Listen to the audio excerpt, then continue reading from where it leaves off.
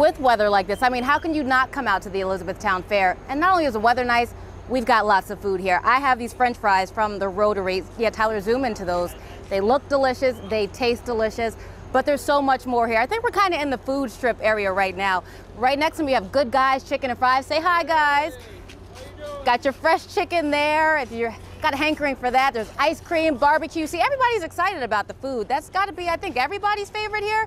Also rides, if you're into that sort of thing. The Ferris wheel hasn't started moving yet because fair hasn't officially kicked off just yet, but we are getting close. You see people are still filing in here. Maybe they're going to get a smoothie. Stay cool out here. Lots of options, popcorn, snow cones. And as we go a little farther down, you've got some pizza set up. People are excited. I think she has a snow cone, right?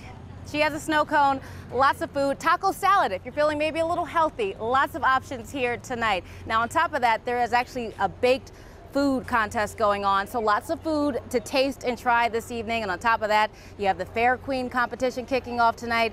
The agricultural exhibits will be on full display, including the exotic animals. So definitely something for everybody.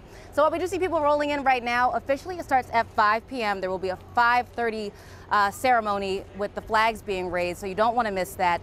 Admissions free.